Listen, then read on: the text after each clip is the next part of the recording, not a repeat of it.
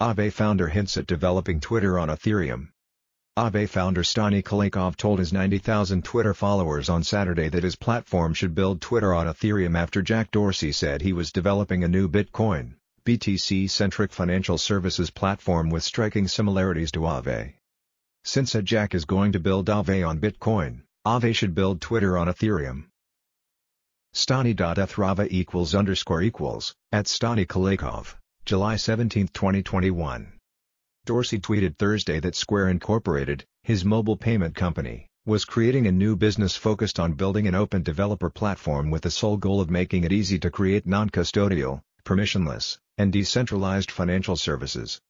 Square is creating a new business, joining Saylor, Cash App, and Tidal, focused on building an open developer platform with the sole goal of making it easy to create non-custodial, permissionless, and decentralized financial services. Our primary focus is #Bitcoin. Its name is TBD. Jack, @Jack, July 15, 2021. The tweet, which has received over 34,000 likes at the time of publication, indicated that Bitcoin would be the primary focus. In his response, Kalakov implied that Dorsey's business idea is similar to Aave, an open-source, non-custodial DeFi protocol that enables users to borrow assets and earn interest on deposits. While it's not entirely clear whether Kalakov's Twitter on Ethereum plan is serious, he said Aave co-founder Jordan Losro Gustav would lead the effort. @Jordan LZG will lead this effort.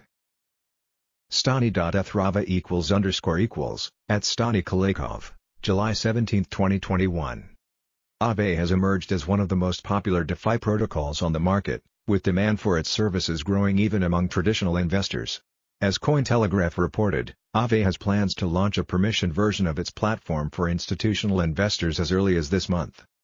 Related, funds locked in Aave soar past $20 billion amid Layer 2 embrace. Dorsey's plan to bring DeFi to Bitcoin follows an announcement from early June that Square is exploring the development of an open-source BTC hardware wallet. The entrepreneur has reiterated the importance of self-custody and the need to onboard new crypto users through mobile technology.